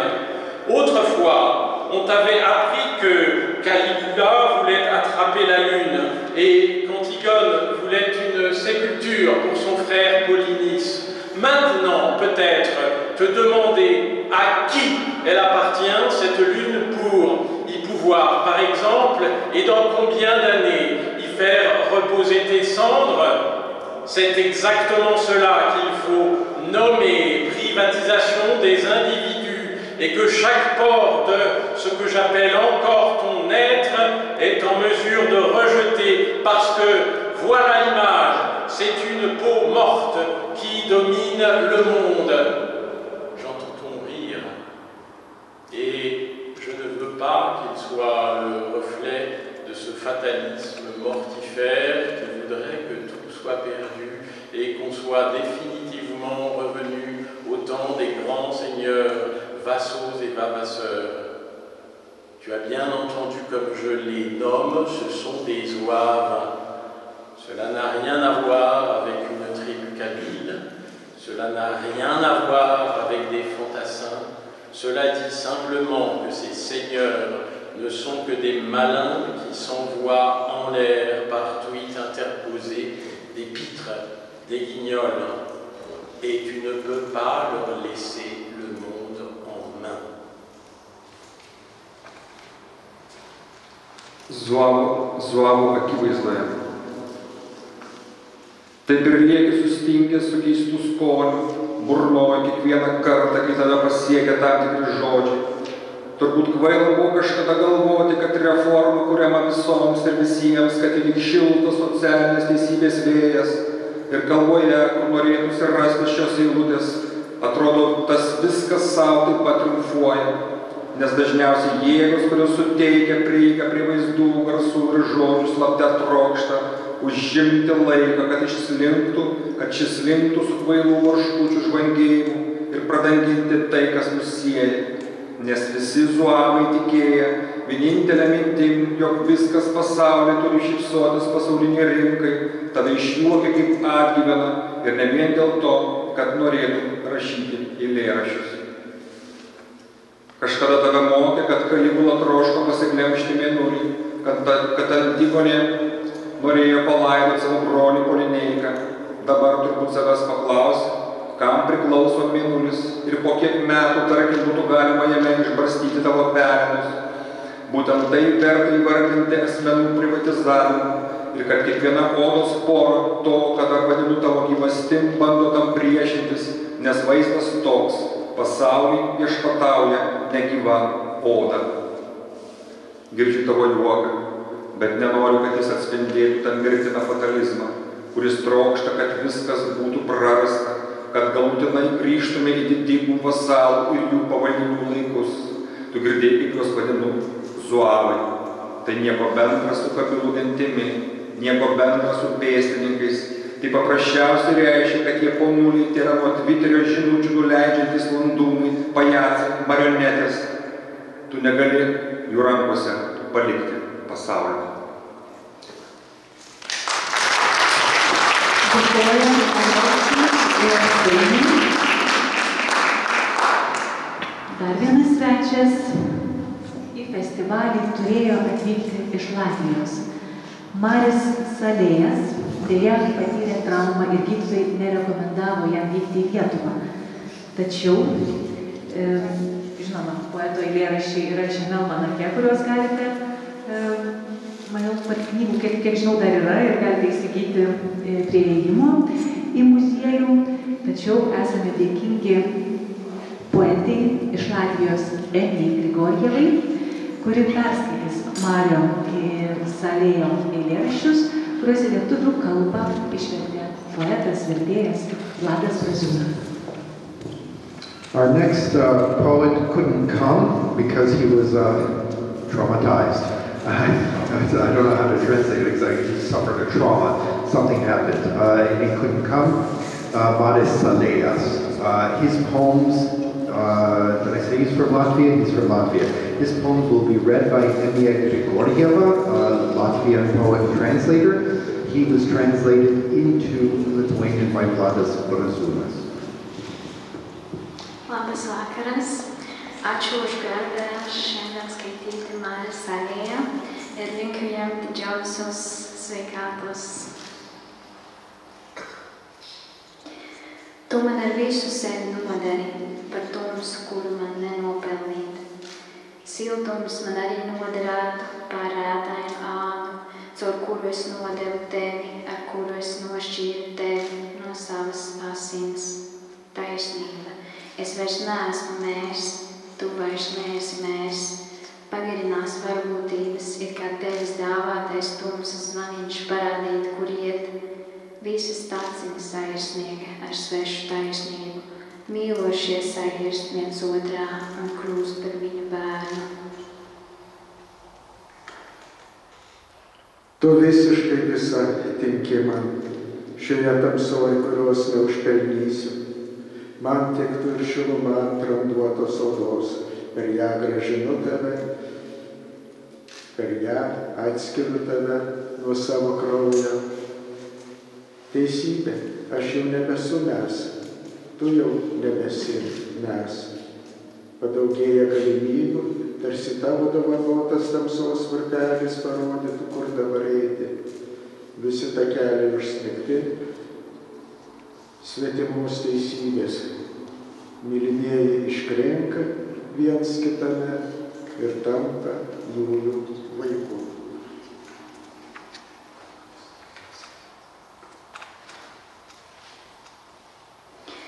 Tā vien šķiet, no manis saudzīgi tika atdalīta mūzika.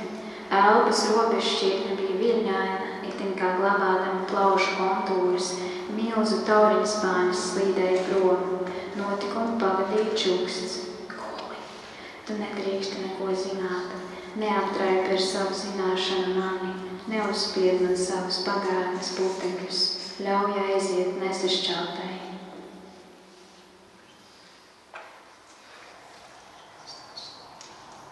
Taip tik atrodo, nuo mane švelniai buvo atskirta muzika.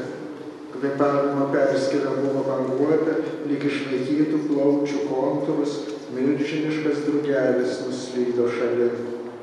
Po vyksmo šnabždesys, miegok.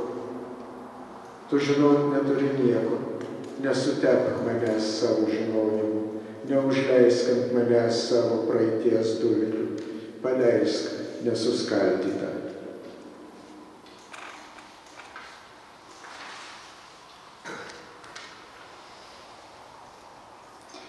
Es gribēju pie mūzikas nokāpt. Tas bija kā padziļinātā tumsā, tas bija kā pārāk garā ekspozīcijā. Ēna pārvilkās pāri laukam un ieguva cilvēka siluetu, un tālāk nekas neturpinājās. Siluets aprāvās pie galvas un uz mūzikā tā arī nenokāpa. Kaut kādā nesaprotamā vīzē tā atnāca pati un nokāpa manās māmajās smadzenēs pa matiem, kuri joprojām bija pelēki un uz dažiem baltajiem skatījās kā uz attiecīgās krāsas vārnām vai zvirbuļiem. Varat iedomāties, kāda bija šī mūzika. Pilnīgi neiedomājama mūzika. Gluži vienkārši mūzika. Mūzika tāpat viena.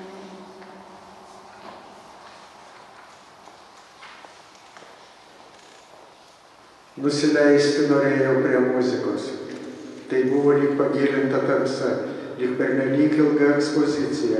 Šešėlis nudrypo per lauką ir įgijo žmogaus siluetą. Ir toliau jau nieks nebesitėsi. Siluetas nutrūko ties galva ir lyg muzikos nenusileido. Kažkokiu nesuprantamu būdu jie atėjo pati ir nusėdo man į smegenis po plaukais, šie vis dar buvo peleniniai ir vieną kitą baltą žiūrėjo kaip į tokios spalvos varnas ir žvirblius. Gali įsivaizduoti, kokia buvo ta muzika.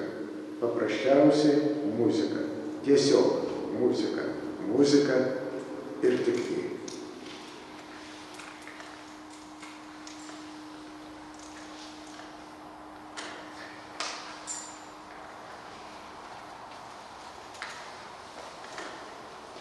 Man nepietiks laika nolietot esamību un Pelletier nosmelt mirdzumu padzīt no salmiņa pēdējos iepļu burbuļu pirms tas uzdomās plīst. Ar tādām gandrīz neesošām teju bezelpā pastāvošām lietām nevar neko uzcelt. Kāda milzīga vēlme atkritīties, kāda kvēla alka sākt sevi no jauna un nekad nepieķerties tam, kas zūd. Bet atkal tvaiks karājas virs ūdens.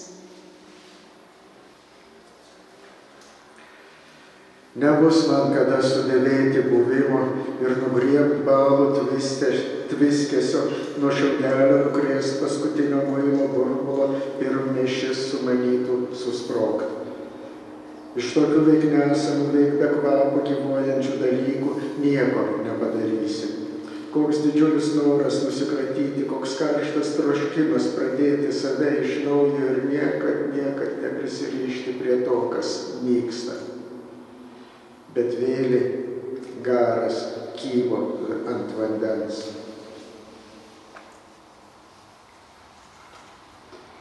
It kā pasaules nekad iepriekš nav bijis, tu lauzies logā iekšā kā nesacījis, atspūgs no iepriekšējās dienas, vaibstus nevar, bet apveidu gan var sazīmēt. Viļas pirmie zirnekļi tīmekļi gaisā, arī viņi iepriekš nav bijis. Viņi pilnīgi jaunu aizsāk tuvošanos aizvien tumšākām dienas malām, katrs mākonis šķiet kaut kā izdzisuši palama, bet it nekā taču iepriekš nav bijis. Nē, nav bijis. Pilnīgi noteikti nav bijis. Bet kāpēc vissīkākās detaļās atceros pilnīgi itin neko?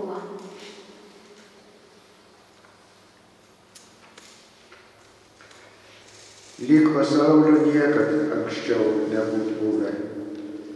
Tu laužęs lanko vidų ir neužgyjęs vakarykštės dienos atspindys, bruožų ne, bet kontūrus visai įmanoma atpažinti, plaikstos ore pirmieji voratinkliai.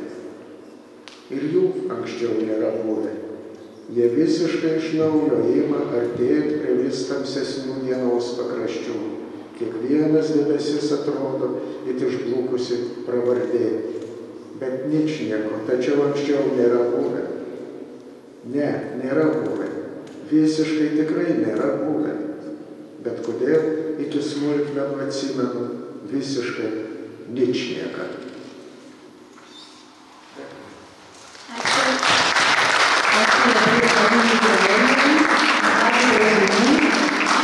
Poezijos pavasario rengėjų vardu linkiu kuo greičiau Mariui pasveikti. Siunčiame linkėjimus. Tikiuosi, kad galėsite perduoti. Paprašysim Braziūną atskirai, kad perduoti. Artėjant prie pabaigos, turime dar vieną viešnią, poetę, vertėją Širin iš Vokietijos, kurios vertimą skaitys vertėja Austėja Metkevičiūtė. Our next guest is actually the winner of one of the, not the translation prizes, but a new mayor's prize for poetry about Vilnius. It's not that relative to the other ones, it's new. So it's poetry about Vilnius. Shirin Nurusyan, the Iranian-German poet who also writes in French, published a book in German and Lithuanian. Her translator is Austėja Metkevičiūtė, and they're going to read something from this prize-winning book. Atsiprašau, papildysiu, atitaisysiu savo klaidą ir iš tiesų šiandien nuostabi diena, nes Širin buvo apdovanota Vilniaus mero premija už poeziją skirtą Vilniui, tai yra nauja premija ir mes tikrai labai nuoširdžiai sveikinam. Yeah, so thanks for having us so spontaneously.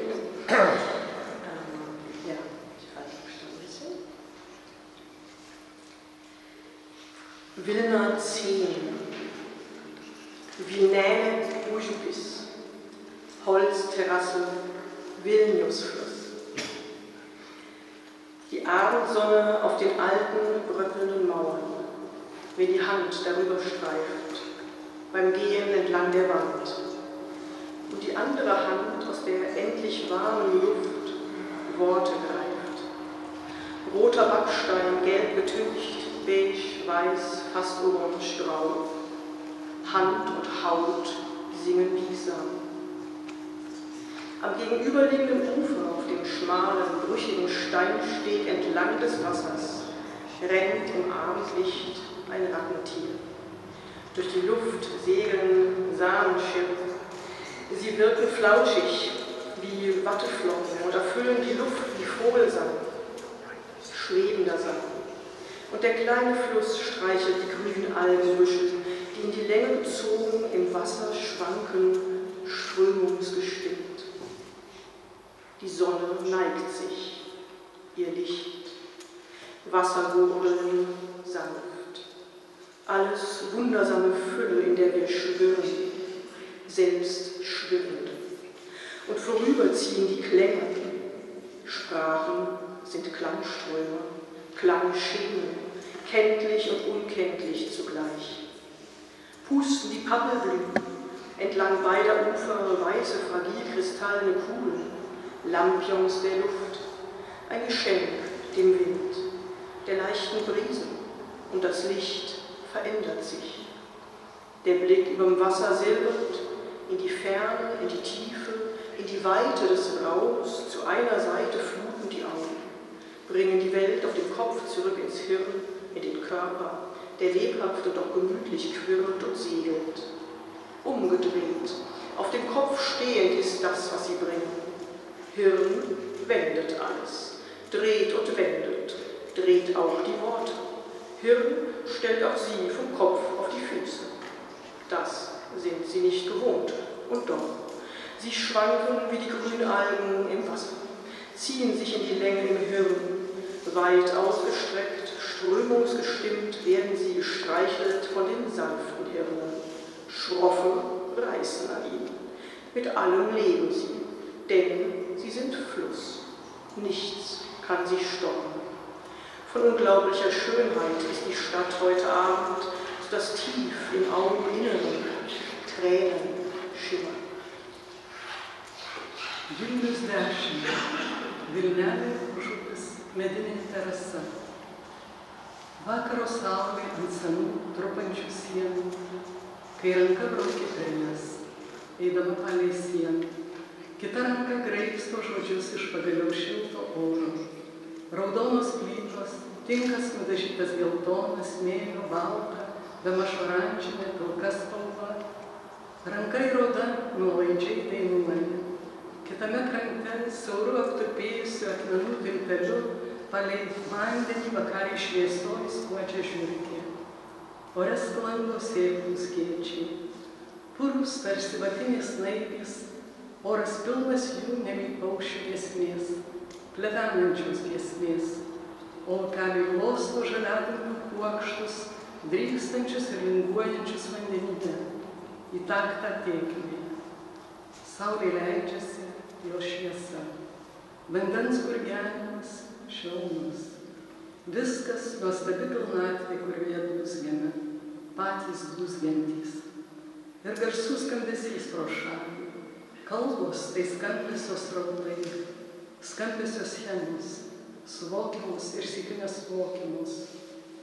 Pukštuoja tuopų žiedai, balti trapūs krištolo rutuliai abipus palei krantą, oro žibintai, dovana vėjui, lengvam bryzui ir šviesa pasikeičia. Žvilgsnis sidabruoja virš vandens, akys teka viena kryptimi, erdvėje tolyn, gilyn, platyn, atneša atverstą pasaulį atgal į smegenis, į kūną, guviai, bet maloniai zujantį ir sklandantį. Atversta viskas, ką jūs atneša, atversta aukštyn kojų. Smegenys viską apsuka ir atverčia. Apsuka ir žodžius, ir juos pastato ant kojų. Žodžiai nepratę šitai, ir vis dėlto linguoja tarsi žaliavangai vandenys, nudryksta smegenyse visų ilgių, juos plačiai išsidraikiusius į taktą tėkmei glosto švelnios smegenys. Šiurkščios drasko, jie išgyvena viską, juk jie yra upė, niekas jos nesustabdys. Miestas šįvakar toks neįtikėtinai gražus, kad akių dugne supliksi ašaros. Two more, one is very short.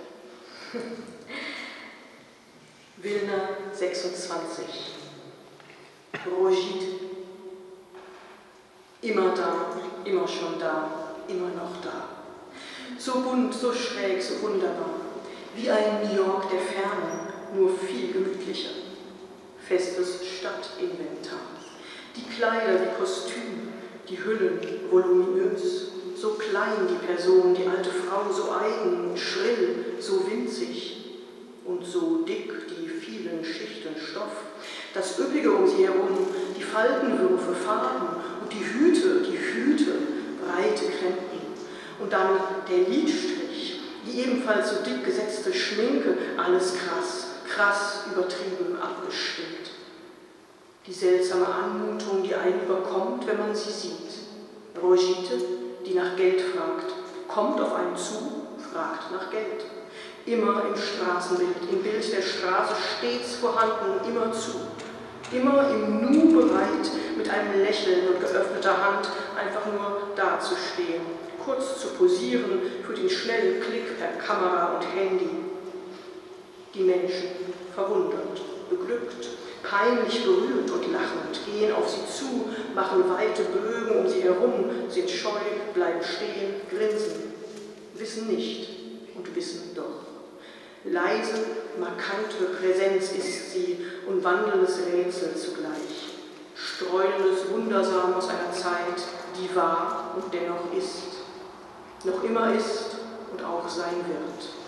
Immer da, immer schon da, immer noch da. So bunt, so schräg, so wunderbar, wie ein New York der Ferne, nur viel gemütlicher.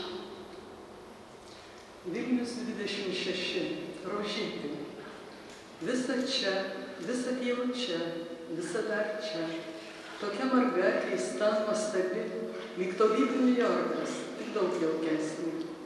Nuolatinis miesto inventorius, kaukių baliaus apdarais, pūstom skraistymai, maža keista senutė, ryški, tokia smulkutė, ir tie sluoksnių sluoksniai, ta prašmatnybė apie ją, ploščių klostės, spalvos, skrybėlės, plačiabrybės, o kur dar laukų linijos, makijažo klodai, visur reiksminga, perdėm reiksminga darna.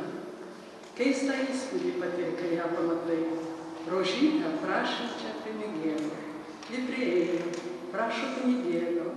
Visat gatvės paveikslą, visat jame, be atvangos. Kas akimirką pasirengusi su šypsniu ir atviru delnu, tiesiog pastovėti šalia. Iki spraktelės fotoaparatas ar mobilusis. Nustebę, nudžiugę, suglumę, prajukę žmonės prieina arba eina lanku, nuščiūna, stabteli, laikosi. Nežino ir vis dėlto žino. Tyliai raiškė esatisi ir sykiu klajūnė myslė, bastūnė keistenybė iš buvusio laiko, kuris vis dėlto tebėra, o ir bus. Visa čia, visa jau čia, visa dar čia, tokia marga, keista, nuostabi, lyg tolydų New Yorkas, tik daug jaukesnė. Vilna 12, Kita-Stotel. Drollig, diese Trolleybusse, rostig und wackelig und doch so solide auf Spur, im Kontakt mit Strömungen des Himmels. Und fällt der Kontakt mal aus, beschlagen sogleich die Scheiben und alles steht still, im eisklaren Atemklirren verlorener Gedanken aus der Tiefsee der untergründigen Stadt. Nächster Halt, Sekmes, und der übernächste erfindet sich gerade neu. Vilnius 12, kita stotelė. Juokingi šie troleibusai, rudėti, išklepę ir vis dėlto taip tvirtai įsikirtę kelio, įsitvėrę ryšio su dangaus srovėmis, jei kartais ryšys nutrūksta, aprastoja bemat langai ir viskas sustoja. Tik alsuodamos ledo skaidrumu čerškia prarastos mintys iš požemių miesto jūros giliavandenės. Kita stotelė sėkmės, dar kita kaip tik prasimano save iš naujo.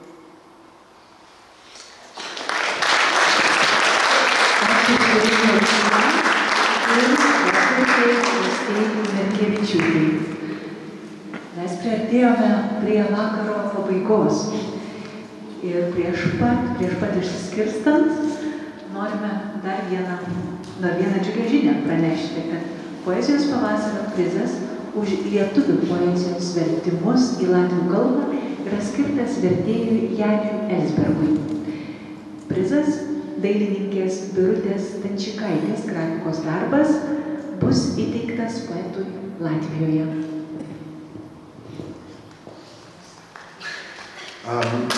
I'll just announce that Jan Elsberg, the Latvian, won the other translation prize, that is for translating Lithuanian poetry into another language. He translated it to Latvian. He will get a painting from Birutė Stančikaitė. Sorry, not a painting, but a graphic work from Birutė Stančikaitė. And that is, I believe, the end of our evening. And there is hot food waiting for us at the Writers' Union. So if you're hungry, let's go over there. Thank you, everybody, for being here. It was a pleasure.